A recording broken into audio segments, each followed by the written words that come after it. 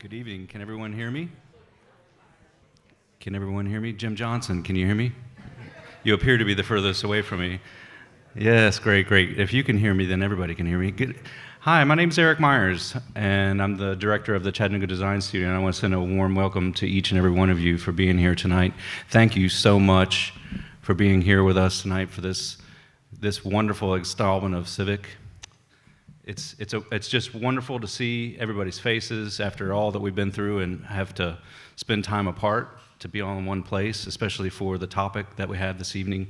And so anyway, I'm just honored to be here with you all for the same purpose, to be educated and to enlighten ourselves and to inspire ourselves to do better here in Chattanooga. That's what CIVIQ's all about.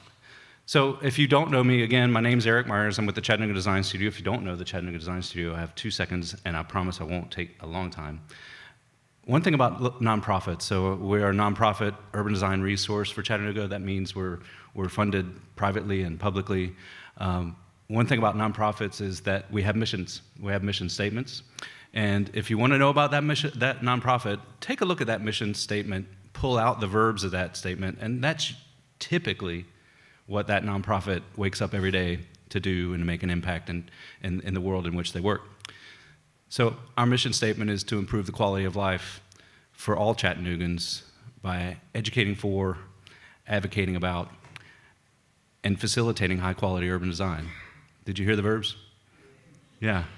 And so we can think about facilitating in the way that we engage people in the design process, the way that we engage people in thinking about the future of their communities, the way that we engage our public spaces to be better performing spaces for everyone. We can think about advocacy in the way that we prompt people to think about their neighborhoods, the places that they live, the places that they work, the places that they play, parks, outdoor spaces, particularly the public realm, those places that we share our public life with one another. How do we improve them together? How can they be better spaces that foster our own personal benefit for well-being, and how can they be better places where we meet with one another and share time with one another? And then we learn together, right? We learn together about how to make a community better, and we learn from others in this community, and that's what CIVIQ is all about. CIVIQ has been, now, I'm really proud to say, and with great gratitude to the Lyndhurst Foundation and other supporters that you've seen on the slides tonight, such as Reagan Smith, and the Camp House for supporting us as a location for over the years. We are really grateful to have 5 years of this program running now, of bringing high quality, yes, thank you. 5 years, over 20 speakers from across the nation coming here to inspire us and do exactly what we're going to do tonight. So I'd be remiss if I didn't do my duty in announcing that we do have some esteemed elected officials with us tonight. First and foremost, Chairman Councilman Ledford. Councilman? Thank you for being here. Councilman Jenny Hill. Thank you for being here. Councilman from my district. Thank you. Councilman Marvin Noel, one of my best friends. Marvin, right in front of the row. I'm sorry, these lights, my gosh. And so with that, and Chief Murphy is here tonight as well, right? Did I see Chief? Thank you. Thank you for being here. Thank you for everything you do. All of our elected leaders, Chief Murphy, thank you for what you do for our community and your service.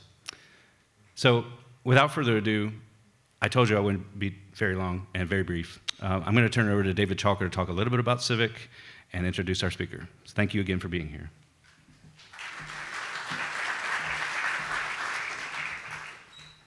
For those of us that were at a different venue last night, Eric was concerned about, can you hear him? I'm just concerned, can you see me right now? Bit of an inside joke. I'm David Chalker. I'm the outreach coordinator for the Chattanooga Design Studio. Welcome to CIVIQ. CIVIQ is a speaker series honoring Robert Taylor. Regarding CIVIQ, please save the date for our February 16th CIVIQ event. Details to be announced and decided, okay? Please put that on your calendars. We hope to see you all again in February. CIVIQ is a quarterly event which introduces and humanizes national and international movements in urban design by showcasing visionary work being done by practitioners around the world. At the Chattanooga Design Studio, We believe urban design can improve the quality of life for all Chattanoogans. It's not just something academic, okay? All Chattanoogans. Tonight's conversation is part of that vision. A big thank you to our sponsors again, Lenders Foundation, Reagan Smith, and Camp House. It's my pleasure to introduce Mitchell Silver.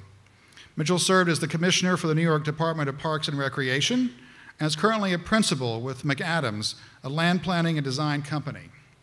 Incidentally, a fun fact, previously in his role in New York City, he sat in the office and the same chair as Robert Moses. That's kind of interesting. Aside from his current work with McAdams, he's also been a very valued guest of Chattanooga this week. It's been a pleasure to have you here. I think everyone would agree to that. We'd love to have you stay a few more days or come back and see us maybe in the new year. One of the things that Mitchell mentioned when we were first having conversations about his visit, he says, I want to start a conversation. And that begins tonight with his thoughts on planning for our 21st century parks and public spaces. What's next? Please give a big Chattanooga welcome to Mitchell Silver.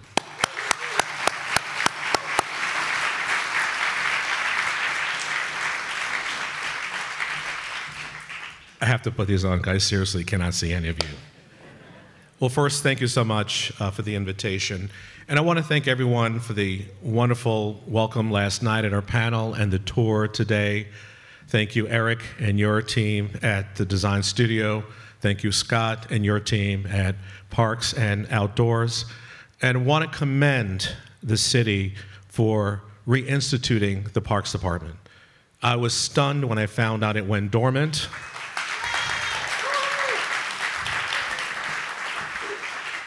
As you will hear in my presentation, why I feel the way I feel. So you all know I'm an urban planner by training, a planner all my career. And I remember when Mayor de Blasio called me in North Carolina and said, would you want to come to New York City and be Parks Commissioner? And I said, no. And he said, why? I said, because Parks is 80% operations and 20% planning. I'm a planner. And he said, that's why I want you. We have to rethink parks in the 21st century. And so I said yes. Now, all my planner friends teased me and said, you sell out? How could you leave planning and go to parks? You know, it really hurt my feelings, but it wasn't until a conference in New York, a planning conference, after being commissioner for a few years, you know, I told the audience of about 5,000 planners, you know, people literally hug you for opening up a park. I mean, literally hug you. In my entire career as a planner, no one ever hugged me for creating a comprehensive plan. So, if you want a hug, open up a park. So, as you all know, I'm a New Yorker, but lived in North Carolina, so I talk straight with hospitality. But I'm going to share with you at least my perspective of being in the park space, and I have to say, it changed me. I have this newfound respect, and COVID even elevated my respect even more. Watching how so many cities and towns and villages were able to cope with some of the isolation by our park system. But I want to take you first through a journey of how did we get to where we are today. If we go back to Europe, they started with parks and gardens. In fact, as I go to Europe and Australia, they still call it parks and gardens.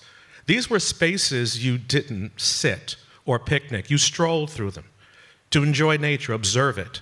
It wasn't a space you had to interact. There were parks and gardens that you just experienced and you flowed through. Then we moved into the amazing period of the mid-19th century, early 20th century, when for the first time we had this emerging profession called landscape architecture that started to shape land for people. You're looking at Bethesda Terrace in Central Park, and Umstead wanted these public, democratic, free spaces where everybody could enjoy, and that transformed the map of the United States. Everyone wanted these parks, and landscape architecture led the way. Then we get to where my tush sat for several years, Robert Moses, in his chair and in his office. But then we had the recreational era. Parks and recreation started during this period.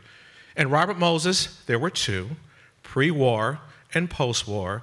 We love the pre-war. We don't really like the post-war very much. So let's focus on the pre-war. He saw hundreds of people dying in the East River just to cool off and decided to build these facilities for recreation to save lives. Children were getting killed in the street through cars and horse carriages and created these playgrounds. That's the recreational facilities era, and that went from 1930 to 1965. Let's forward now to the end of the late 20th century, and as we all know, just like you went through, the industrial and manufacturing industry declined. Chattanooga, Pittsburgh, we got a gut punch, but we were left with all this industrial land that needed to be healed. And what I love about this industrial land, because most often our backs faced the river, people now embraced and healed the land and gave it back to the public to enjoy. You're looking at industrial land that was on the west side of Manhattan, now Riverside Park. And you see this happening place after place after place. And who knew an abandoned railroad on the west side, now called the High Line, would now give you spectacular views that you can experience along a 1.5-mile walk, was an industrial area. Being transformed in Chattanooga, that's your roots. You have those industrial properties, and I went on a tour and I see how you're healing some of those places to give those experiences back in the public. And I grew up in Brooklyn. This is Brooklyn Bridge Park. It used to be a terminal and a shipyard. To be at that location and experience that view, to me, was transformative. And now you can literally kayak, and I did, in the East River. That's the power of parks. That is the evolution from the 18th century to the late 20th century. The big question is, what's next? Now, I often, as a planner, like to watch these emerging trends, because as parks changed, issues change, and we as planners and designers need to respond to the changing issues of our time. This list constantly changes, and we're dealing with droughts and wildfires and flood, a public health crisis, racial and social justice. We now have to respond to these issues. 20 years from now will be something different, but we have to recognize that parks change, their roles change, and we need to change with it. And this is something that is extremely powerful. Now I'm going to stop here. This is the last slide I'm going to show about how big New York City park system is. I don't want you to focus on New York City, just to show you what I had to manage for 7.5 years. New Yorkers love their parks. And so we invested a lot. If you didn't, you probably wouldn't get reelected. That parks and schools and libraries were on the top of the list. You didn't fund them, you probably wouldn't make it to the next election. 30,000 acres, 10,000 acres of natural areas, close to 2,000 parks. We actually had rec centers, which were critical outreach where we would connect with the community. And I think I've heard that community centers are one agency and parks the other. Got to bring those together. They work together, and that's our greatest way. For the Parks Department did amazing connections, particularly in underserved communities, through those community centers. And you can see our budget, 7,000 employees, $600 million for our agency. Don't get jealous, it's New York. And my capital budget of 10 years was $4 billion. But this was our portfolio. In New York, our parks were front yard, our backyard, our outdoor living rooms. Is where people connect. And so for us, it was important that we had to manage this system because it meant so much to New Yorkers. And I told my staff, we're not just a department of parks and recreation, we're a department of fun, health, and happiness. We're not the fire department, God bless them. We're not the police department or public works. We're the department of fun. And so we had to talk to all of our employees about changing your attitude. How do you respond to someone who's upset? Healthy, happy, and fun. And every city should have a department of fun. Do you have one here in Chattanooga? I have a feeling you're going to get one very soon. All right. So the big question is, what's next? We saw the evolution, but what's next? So for me, I believe in the 21st century, parks are not just green spaces that sit in isolation. They're outdoor living rooms, social gathering spaces. And it's not just amenity, it's now a vital part of the city's infrastructure. And we found that out during COVID, how essential our parks and green spaces were. It's the first line of defense against climate change. In New York City, 525 miles of our city, we're a coastal city, is basically near the water, and 155 miles were in parks. And so we came up with different ways of protecting people and protecting property. It's not just for physical health, but for mental health as well. And finally, it's an economic driver in so many cases. New York City, we get 130 million visits to our parks every year. Disney can't even come close. So because I'm limited on time, this was our strategic direction in New York City to talk about equity, access, inclusion, planning and placemaking. I want to talk about resiliency and sustainability. You're going to have to invite me back. And then caring for parks. And let me just say, when I became commissioner, leading with a culture of care became so important. There's a difference between maintenance and care. My daughter's on her way to North Carolina. I'll see her tomorrow. When I raised her, I didn't maintain her. I cared for her. Caring comes from a different part of the soul. And we have volunteers that were coming to our parks to give up their time. That's care. So we have to understand maintenance is important, it's a checklist, but caring is different. So these are words. I've been in this space for the past 30 years. I met Tamara, so I do know you have an equity officer, very pleased about that. And so since I've been doing this, I have working definitions because different parts of the country react very differently when they see these words, especially post Black Lives Matter and the death of George Floyd. So I'm going to give you my working definition I've been using for well over 10 years. In terms of diversity, the value of different perspectives. Sit. Black, white, young, old, Hispanic, Native American, immigrant, political affiliation, orientation, ability, disability. You want to make sure you have the value of different perspectives as you make decisions. Equity, simple word, fairness. Is it fair? Whether you're a child or an adult, you all understand what is fair and what is not fair. Inclusion must be welcoming to all. And then access, removing barriers, and I'll go through this a lot more. What is powerful about these words, diversity, equity, and inclusion, is not something you do, it's who you are. I met Tamara, I was very excited, but the mission of equity cannot be delegated to an office or a person. It has to be leadership, it has to be embraced by all. It's not what you do, it's who you are. If I say, let's have a campaign on kindness, really? Either you're kind or you're not kind. Let's have a mission statement, we need to be kind, really? These are the values, is who we are. So everything you see, I came to New York with this lens, looking at the very same thing everybody was looking at for decades. But I came with that because this is who I am. It's not something that I do. So we already mentioned equity, means fairness. So when I came to New York, you may have heard, there was a state senator that says, I got it. We'll go to the richest conservancy and ask them to give 10 to 50% of their budget to fund underserved parks. And I said, no, Mayor, that's not going to work. You got 6 months to come on a solution. We came up with this idea of a framework for an equitable future, really the first Parks Department that figured out how to address equity. But we had to figure out how to do it. In New York City, the city spent over 20 years close to $6 billion improving its parks. That's multiple mayors and councils. We acquired land and came up with this walk score that everyone from TPL needs to be within a walking distance to a park. However, I was troubled by that metric. Be careful of metrics. It wasn't just about proximity, it was about quality. There were some parks within a 10-minute walk, I would not let my child or grandchild step foot in that space. But it counted on the metric. And so we decided that we weren't going to poll anyone. God bless our elected officials. We said, let us use a data-driven approach to find out over the past 20 years, $6 billion, were we fair on how we invested in our parks? So it turned out, out of all of our parks, we wanted to find out how many of our parks received less than $250,000 over 20 years. And to our surprise, there were 215. Neighborhoods that were frozen in time, from kindergarten to college, no change.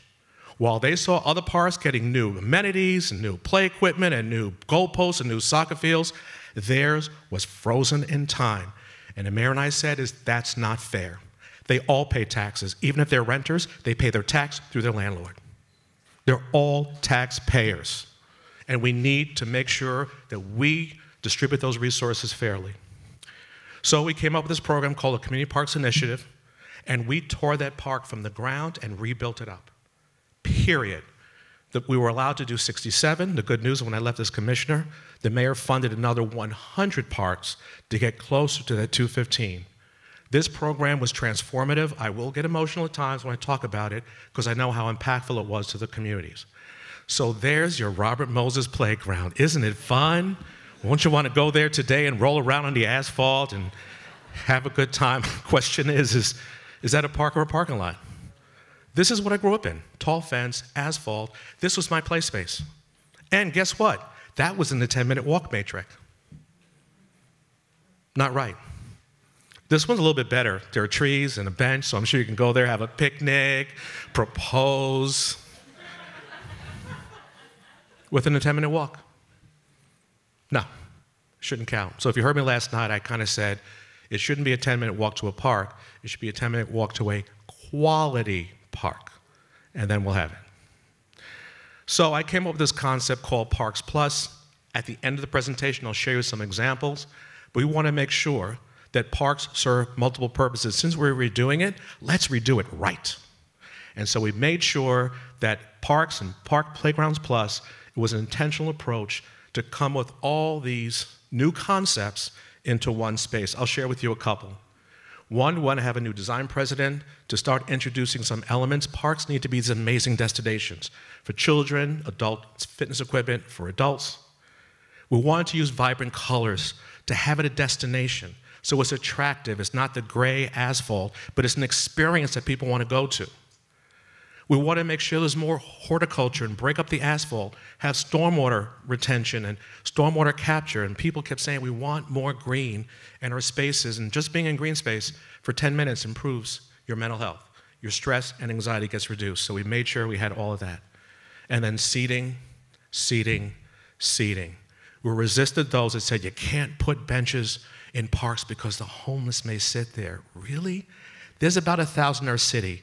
There are 9 million people that need to sit, particularly our seniors, people with disabilities that need a place to gather and to sit. And just look at that. We quadrupled the amount of seating because we wanted people to enjoy themselves and have places for seniors to sit so they can age gracefully and enjoy the beauty of our parks. So here's an example in the Bronx. This is now a transitioning neighborhood near a community college. And this is one of our community park transformations. So there's the entrance, kind of foreboding, not a very pleasant place to be. Unlike the other parks that were all asphalt, this one had vegetation. Unfortunately, it looked like this.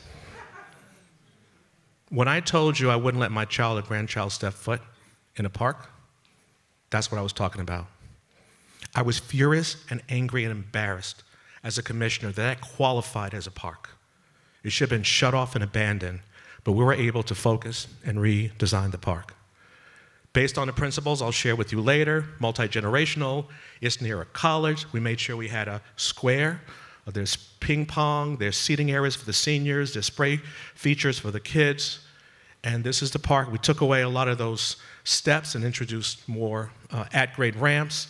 So if you have a walker or a stroller, you can get into the park. This was the concept design. You see the community college in the background. And it was open during COVID, but here's the finished product. And the thing is that most of the students didn't even know this space existed. And imagine the connections, the memories, the relationships are going to be formed now that that exists. Neglected for 20 years. 20 years. And now the community is proud to have a quality space that they can enjoy. Before I get to the next slide, I'll share with you there was another playground in Brooklyn, asphalt playground like you've seen. And on opening day, we have a big event. I mean, balloons, food, it's a big deal for us. And it was a boy, Hispanic, about 8 years old, that would not come into the park on opening day. I mean, for us, this is a celebration. So I asked one of my park workers to go to the little boy to ask him, why won't you come in? And what the little boy said, he didn't know how much it cost to go into that park because he thought he had to pay. Nothing that nice existed in his neighborhood. And there is the park. and there's a little boy running around that track. Imagine the joy knowing that he did not have to pay, and he and his friends can go there every single day. The minute he knew, him and his father came in, the boy kept running around the track, and to know the joy that you can give a community that had been deprived for decades, this simple act will help change a community. By the way, the crime in the neighborhood relating to these parks went down. When you respect a community with quality material, they respect you back in return. And in fact, a lot of them became stewards. Of these parks, 82 had friends groups that helped love and steward and care for the parks once we opened it. I always made the kids do a pledge, and they proudly would say they're going to make sure that if anyone tries to mess with their park, they will approach them and say, "This is our park, please take care of it." Usership increased, and before I left as commissioner, we finished 62 of 67. And believe me, I cannot even tell you the stories. I shared another one last night. It is powerful. It changed the community. They now had their space, their own, where they felt welcome, that they can thrive as a community. I do want to touch about placemaking because this is something very important. I spoke to Scott and others and the design studio. We have to recognize that placemaking, reimagining the public realm is so crucial to how you start to really look at the public realm, the public space in your city. Create an experience, placekeeping should be authentic and memorable. I love the architecture throughout the city. You don't need anywhere USA, from the choo-choo to where I'm staying at the YMCA, and these are things you want to keep, placekeeping. They're memorable, make sure, because not every city has that. Your bridges, I walked over the Walnut Street Bridge. Yes, loved it. Power of 10. Does anybody know what the power of 10 is? If you don't, I'm going to tell you. Power of 10. Every city should have 10 destinations with 10 things to do in each destination. Look at your parks. Make sure that when you're there, you want to attract multiple users where people feel welcome. 10 things to do in each destination. People-centered, reimagine the public realm. All critical. I believe that people may eat and sleep in their apartments, but you live in the public realm. Your civic spaces, your urban spaces, your green spaces, your parks. That's where you live. And if that's the case, we need to pay more attention because that's why people want to be there. I believe previous generations were consumers of goods. We love buying stuff, but the younger generations are consumers of experiences. That's why they want to come to Chattanooga. I love the experience. I'm coming back. I don't have a job, but I want to move to that city. The experience is key. So I tell my staff, you're not just planners and designers, but you're now experience builders. I went on a tour today, and I did have a recommendation. I can't wait for you to reimagine Ross Landing, a great open space. I see a lot of heads nodding. A lot of concrete. It's very attractive. And when I joined the firm, our tagline was creating experiences through experiences. Oh, I'm in the right place. And so now I have the privilege, now that I'm not commissioner, that I help the firm just come up with creating these experiences in all these great public spaces. So I'm very delighted to see that tagline. But I do want to talk about access. Why did I put that picture up there? That's literally a walk in Central Park. I used to take my walk there every day.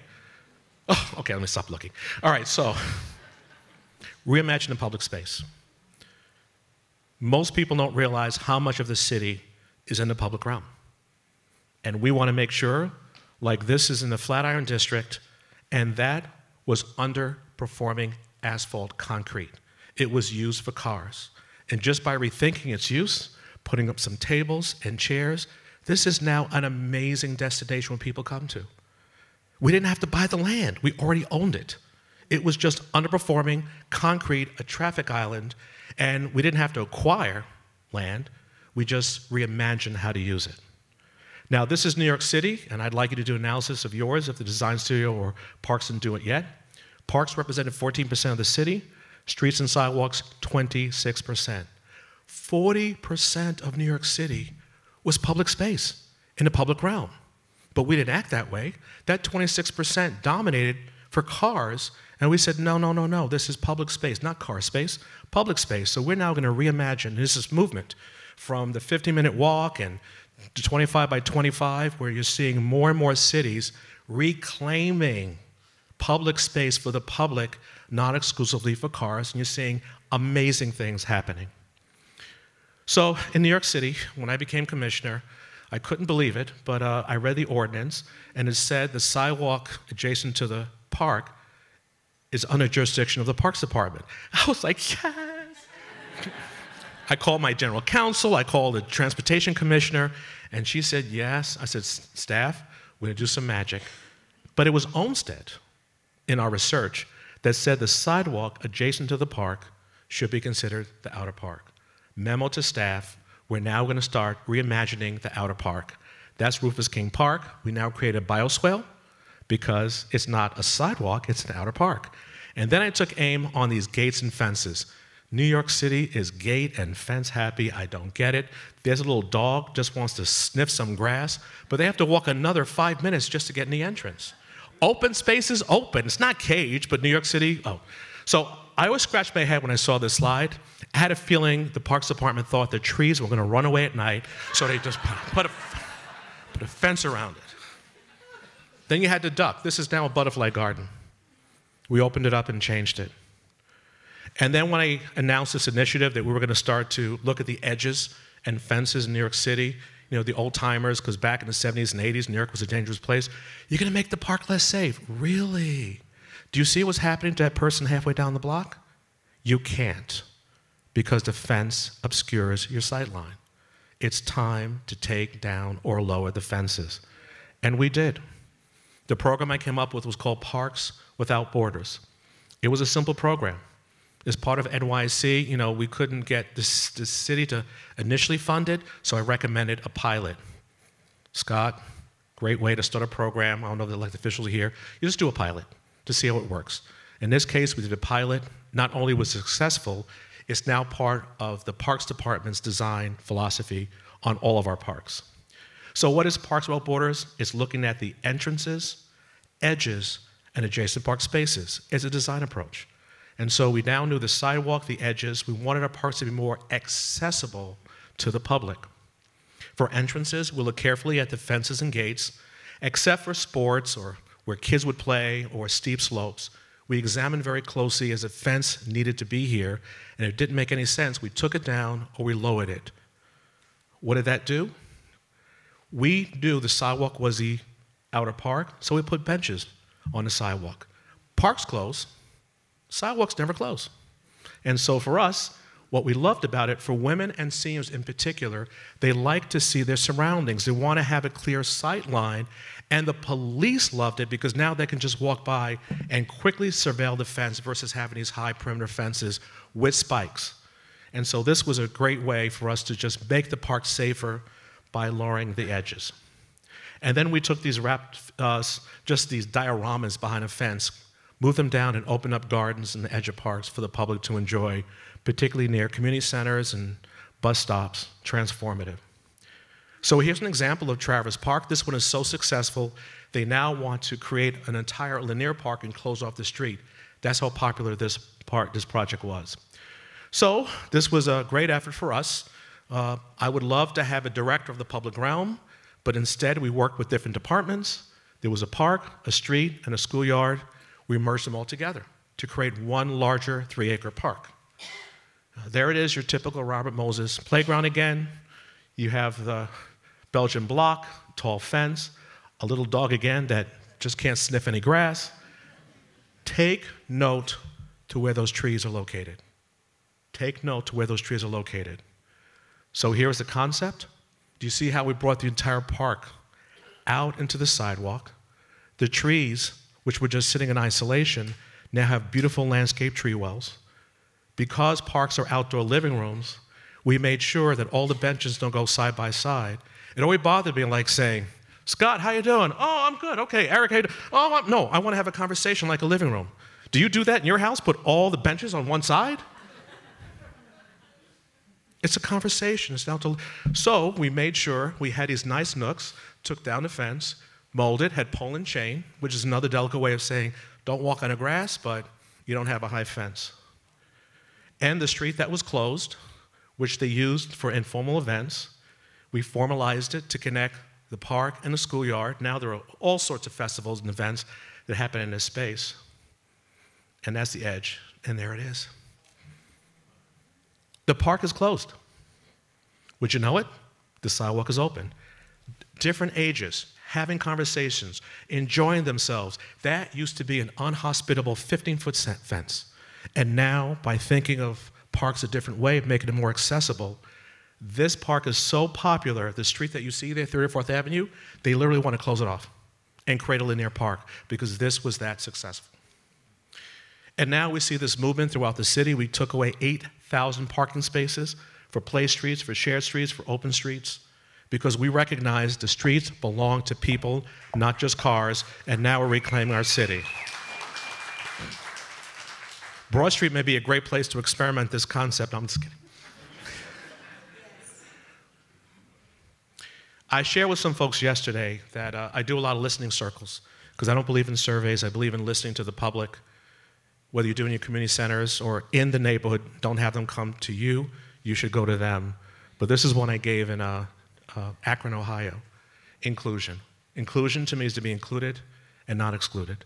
For all people in the design process, avoid designing exclusive parks in public spaces.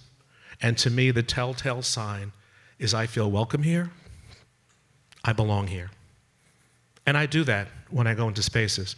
And what I like about Chattanooga, I feel welcome here, and there are spaces that I said to myself, I belong here.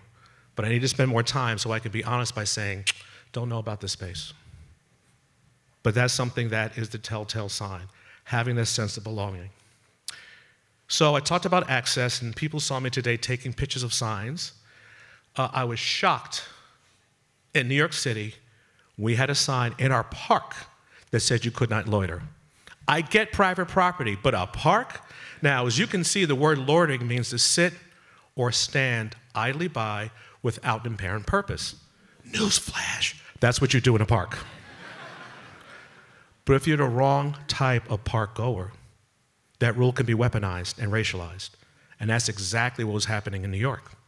So the good news, in 2017, the City Council agreed under our Criminal Justice Reform Act to remove loitering as a rule in our park, to tell our teenagers, you're welcome here. You're welcome here. And in fact, and there's another sign which we stopped. We now have a sign committee because no hats permitted on our basketball courts or hoodies or things like that. We made sure we had a committee where not a rogue employee would create a sign that did not get approval to make our employees, our park goers not feel welcome. So the loitering bothered me, so guess what we did? We started a yes loitering project to engage our teenagers about how they feel excluded from or targeted in public space. If parks are for all, are teens part of all? And so we had that conversation during COVID, by the way. And this was an amazing project, and we got a lot of good information about how we can let our teens feel welcome in our public space if we truly believe in inclusion. Remember, it's not what you do, it's who you are. Oh, this sign. Oh my goodness. I don't know where this sign came from. It made me so angry when I saw this. I actually wanted to have a concession and a stand where you can rent a child to go into the park. All I know is that this was not being inclusive or welcoming. We took these signs down and we changed them and just put them in the play space where the children were playing and not the perimeter of the park where these were located. That one change opened up 512 additional parks where you were not welcome if you were an adult without a child. That was not fair, and so we changed it. I'm going to end on reflections to kind of elevate the importance of parks, and I'll go to some of the examples of some of the transformations we've made in New York City. I'm going to be honest with you, 2020 was probably the lowest point in my life. Between running an agency during COVID, where 800 people a day were dying of COVID, and other places were saying it's not real. Just come to New York. Just come to New York and see for yourselves.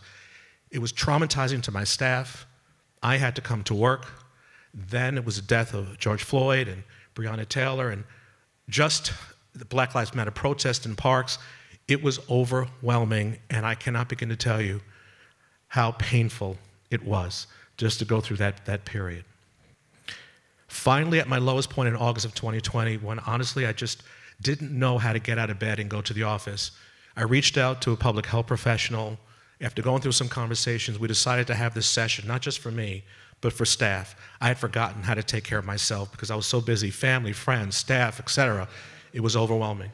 And I don't know if you can see all these words, but the class showed to me that what is the natural reactions to stress. Now, all of us need stress and anxiety. You have a deadline, you need that adrenaline flowing. Prolonged stress leads to anxiety, and prolonged anxiety leads to trauma. And in all of our isolation, we all went through it. We all started experiencing this trauma. Exhaustion, emotional outbursts, social withdrawal, trouble concentrating, memory problems, irritability or anger, trouble sleeping, low energy. All these issues were affecting what was happening to the citizens of New York, what was happening to my staff, what was happening to me, and what was happening to some of you. And I realized that we had to figure out somehow to play a role because this was real. It made me even more trouble when I realized we were going through 2 years of trauma. What about communities that have been going through generational trauma? How have they dealt with living in neighborhoods or in poverty or historically underserved communities and dealing with generations of trauma? So it got very real. Little did I know there was something called a Trauma Stewardship Institute. And we took that class too. And it starts saying, you know, spend time with animals. So we brought little kittens and puppies into the office for people to pet. Oh my goodness. And laugh, admire art. So we pivoted as a parks department to say, if we're truly fun, health, and happy, how are we going to help people deal in a small measure to some of this trauma? So we're here, you know, please take a picture. This was helpful. Cultivate relationships. Go outside. That's us, parks. And now you have the Department of Parks and Outdoors. And we knew that we can play a role in helping the community get through it through our parks. So I challenged staff to do cool things. One, we recognized that parks and greenways became our sanctuaries of sanity because parks have the power to heal and bring joy. I went a step further and just wrote an article in a book that parks should be considered part of our healthcare system. And we need to think of it that way. It should be part of our healthcare system. And so there are now doctors that'll give you a prescription. It's called Parks RX. Don't take a mental health day. Just take a walk in the park. 1 hour. You'll feel better. Nature bathing is something they call that. So we got creative, wanted to do our part. We couldn't hug anybody during COVID, so we put up 2,000 signs on New York City trees to say it's okay to hug me. I mean, the thing went crazy. The press came out. This one woman, when I was being interviewed, she would not let go of this tree. She says, I could really feel something. You know, this one, a little foot up. LeVar Burton, you know, he was out there on Instagram taking a picture of the tree. And so by putting on that lens and thinking very differently, we were able to really help our residents during a very, very difficult time. I'm going to stop here for a second because this is something that was very simple, but the process wasn't. Right after the death of George Floyd, I was a broken person. I've changed as a result of what happened, because finally I can be myself and not hang my identity at the door. When I came into the office, I can finally be me. It was liberating, and I thank the young people for speaking out. But during that time, all my friends and allies would say, what can I do? What can I do? And I said, wrong question. You should be asking me, how do I feel? I just witnessed a black man being murdered on television, being transitioned to his mother. I was calling for her. Don't ask me what you can do. First ask me, how do I feel? We'll get to the do later. But first ask me, how do I feel? So we did that with our employees, and we asked them, how do you feel? The stories were painful. I would share with them my personal story. And after a couple of weeks of conversation, Juneteenth was around the corner, 2020, not a national holiday yet, and we decided to create a space for healing, for joy, for protest, for respite. And we found a location, which I had picked in Brooklyn. And I'll never forget when the commissioner of Brooklyn called me. He said, boss, there are 19 benches. I wanted something symbolic. Juneteenth, 19 benches. So we painted the 19 benches, the Pan-African colors. I named it Juneteenth Grove. And for staff ourselves, and there it is in Brooklyn, it's now amazing destination that people can go to where people really feel a sense of belonging and welcome. My staff themselves, as part of their healing and therapy, painted the benches.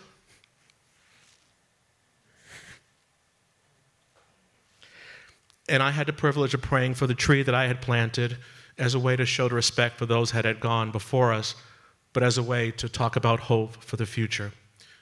What is beautiful about Juneteenth Grove is that when Juneteenth became a national holiday, this was the destination citywide everybody wanted to go to. They felt this was a special place.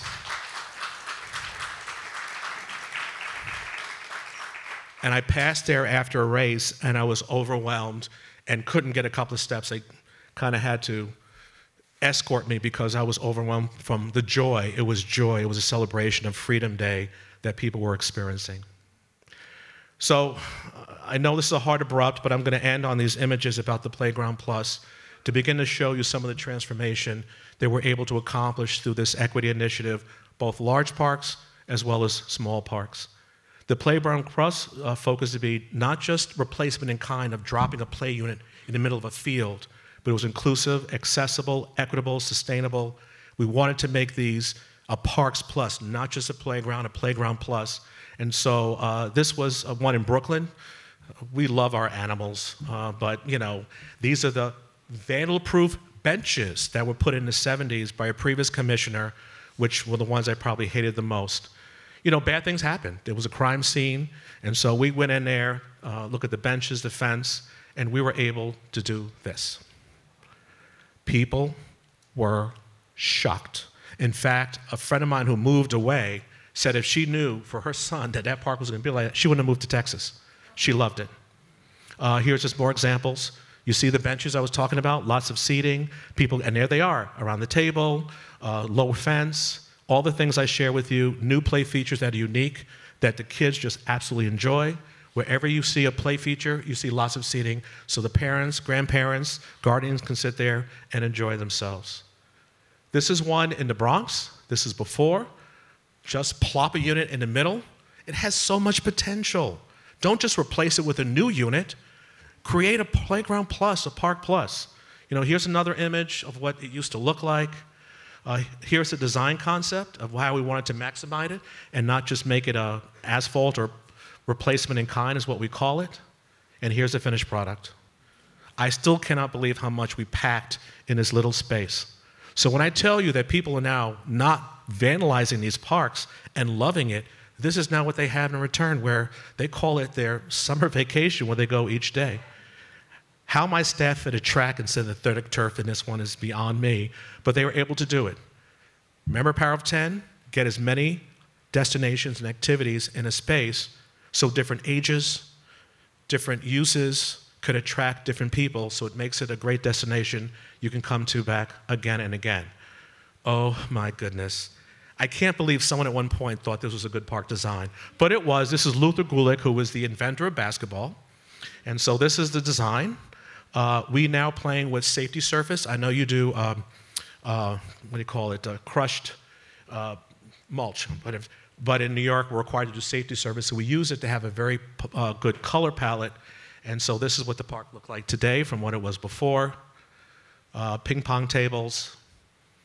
All that, by the way, is stormwater retention. I told you, does multiple purposes.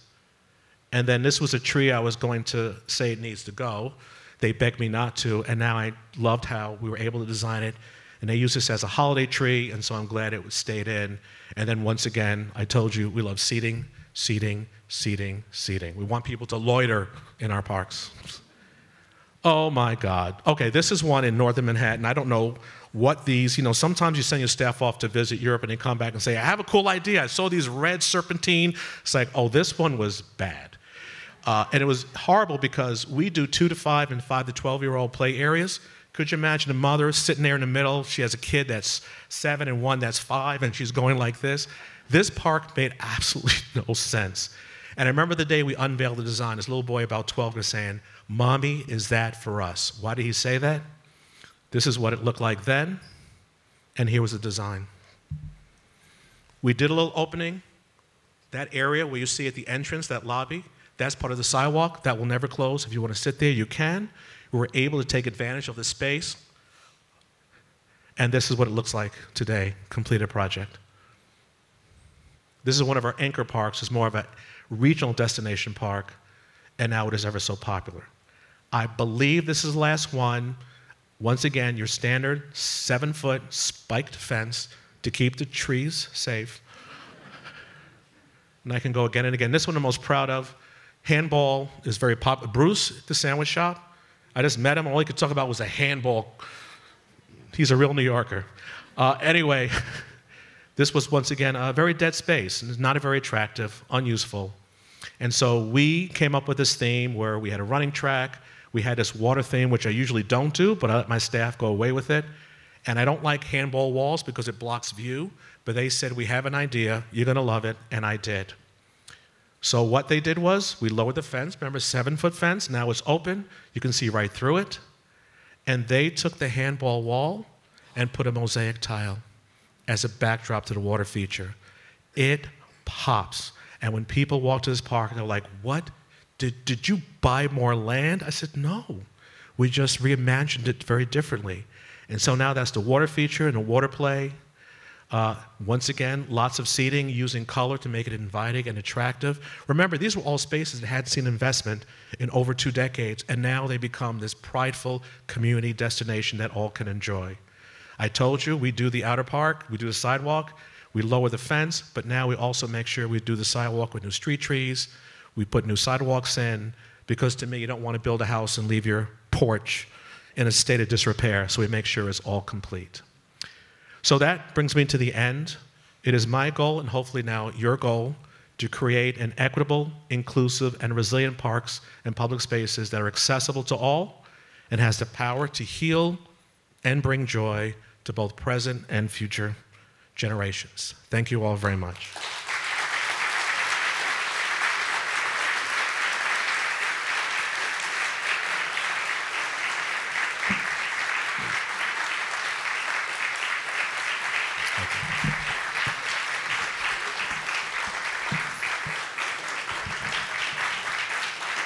Thank you.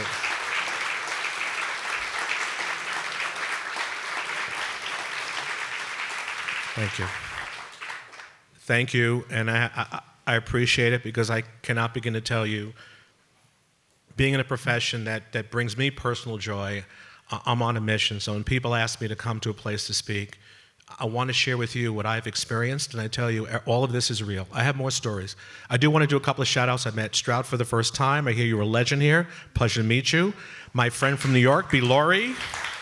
And then Mayor Littlefield, we met some years ago, and that's the first time I said, after hearing Mayor speak, I said, I got to come to Chattanooga. Such a passionate advocate, and a planner, so you know he's got to be cool.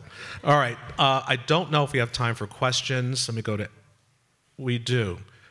We have time for questions. I think the venue is intimate enough where I'll be able to hear you, so I don't know if you'll need a mic. Yes, sir. I have a question. You mentioned minus 8,000 parking spots to create public space, and I love this idea of seeing roads and everything as all public space, but you had to work across departments. So what were some of the strategies you used to reduce parking to give that space back? Well, let me go back to say that the parking spots were eliminated for the outdoor dining sheds. That was the driver for it. We did close off initially 60 miles of streets during COVID, but the 8,000 spots were all the stalls that we lost through the outdoor parking sheds because of COVID. People loved it so much, they didn't want to give up the parking spots and wanted to keep it because it added a very nice vibe, parklets, so to speak. And so we clearly New York City has a major transportation system. Not everyone needs a car. I don't think the same thing can be done, but on a smaller scale, having these parklets or outdoor dining sheds, particularly on streets that don't have a lot of street trees, to me is something very important. But we work for a mayor. The mayor said this is what's going to be done, and then you just do it. Regardless of your department, there's really no pushback.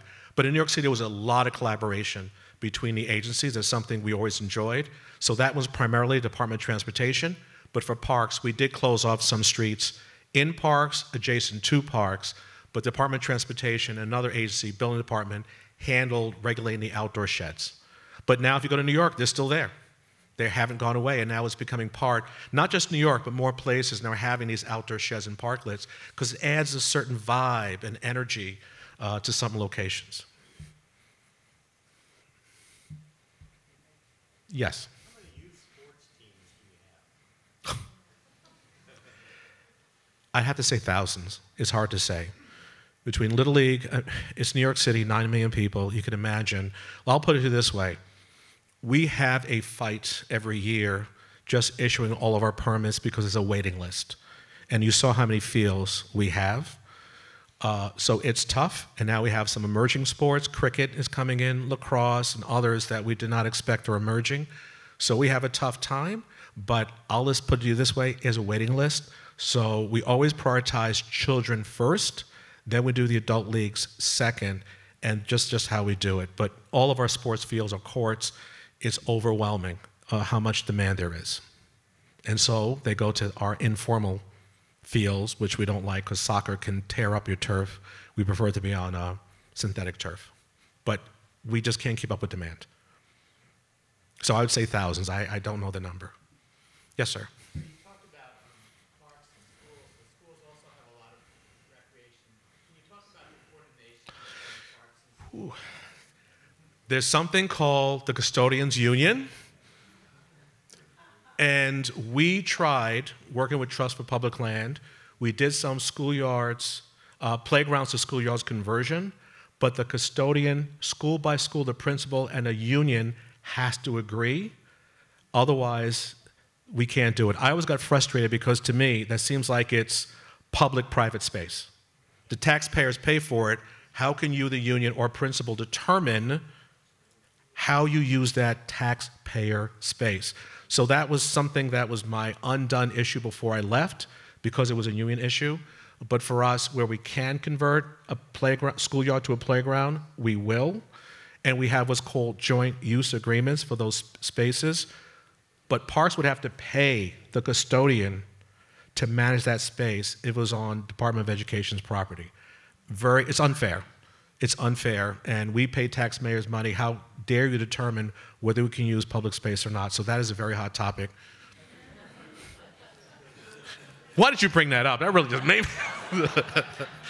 Good question, but this is a common issue in many places. They claim safety reasons, but it's great for fields and other sports areas that you can now open it up and make it available to the general public. It's just figuring out the political will and logistics about how to do it. We have time for about 2 more questions. Yes. You mentioned how you can't separate the recreation from the parks when you first started. No, there's community centers. That for me was, as I was going through, because we were talking early in the day about how can you start working and building better relationships with the communities. And, I said that, you have community centers, and that's where park staff can start to build those relationships as you talk about future master planning. And then I believe I heard that the community centers are run by one agency, and then the park outdoor space is run by another agency, and I was just surprised by that. So. My question is elaborate on that and explain why. So You want to have one staff maintaining an entire space, indoor, outdoor. Plus, from my perspective, where we built some of the most powerful relationships was our recreation staff working directly with the community. Seniors, adults, art programs, summer camps. But they also become places where we have community conversations. And so I just believe to start to build that entree, because parks are, and now outdoors is so important, that those become the locations, the anchors of where you start to build that relationship. So when I heard it, I hadn't heard it before. I know there were some cities that separate pools, and same thing in Philadelphia. I said the same thing to Philadelphia. To me, I used to say that fragmented government produces fragmented results. Systematic thinking and teaming together makes the most sense. So in that particular case, I certainly believe that that is something that for the mission of the Parks and Rec Department and outdoors, to me there should be some role or some ownership of the community centers. And again, that's my perspective. I'm here to give advice. You can take it, not take it. I'm just sharing you my perspective. I want you to share what you shared with me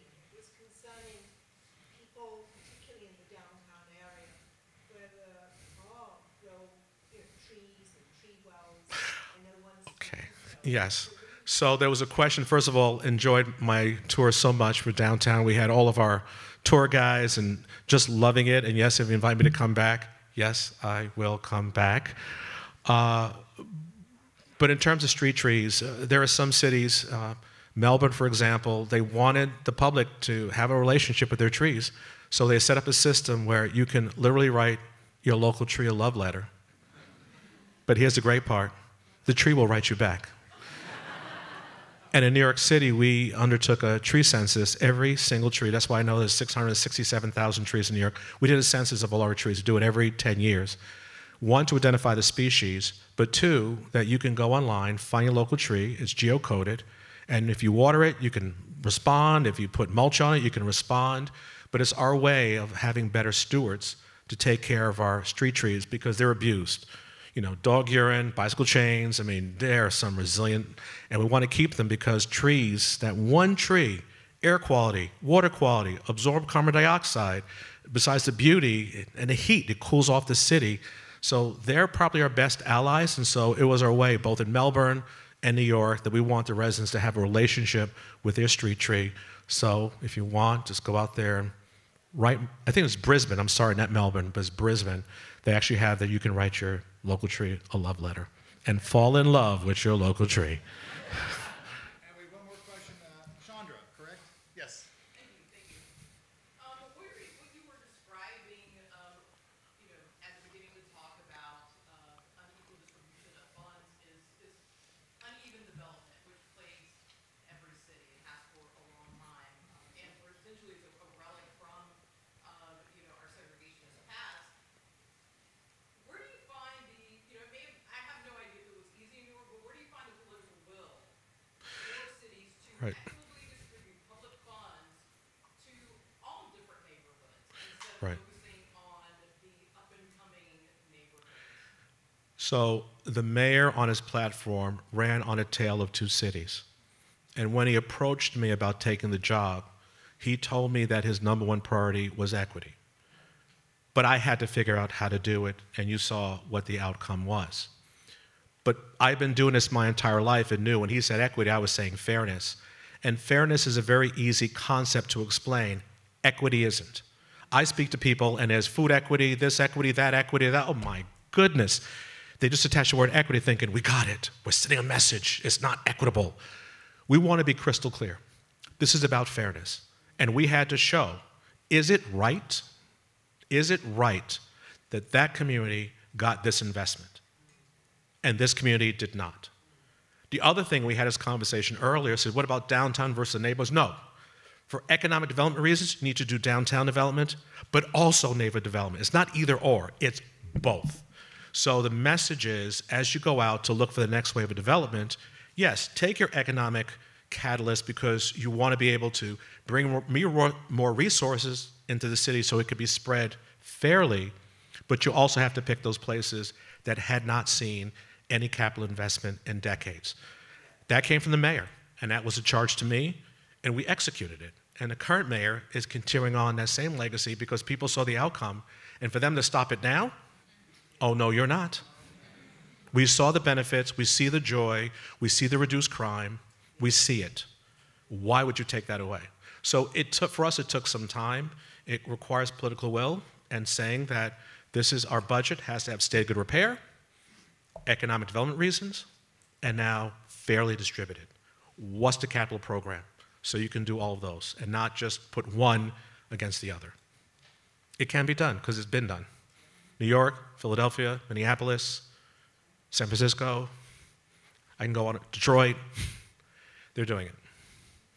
DC, if you keep me up here, I'll name some more cities. It's being done. Raleigh, I was co-chair of the Parks Bond. It just passed 2 days ago, $275 million. Of the 275, close to 90 million went to underserved communities. And so they were the biggest district in the city that got the biggest amount of cash because of the years of underinvestment. So it can be done. Thank you. I can stay up here all night. Y'all are so nice.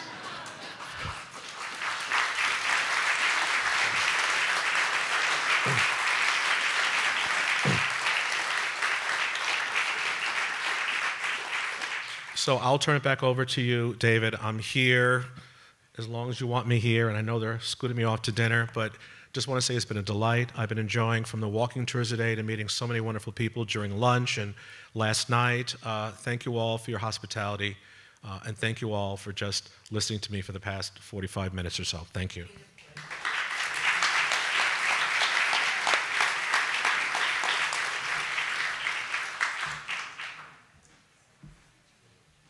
It has been a treat and an honor to see each of you here tonight for this event. On your seats, there's a sort of a placard, and that's taken posters we've had in the past for previous earlier civic events that the staff at the studio created. We hope you'll take it as a keepsake. There's incidentally a QR symbol on the back if you'd like to update your information with us or make a donation, just so we have your information, okay? It is great to see everyone here tonight. Thank you so much, Mitchell. Have a good evening. We'll see you in February. Bye.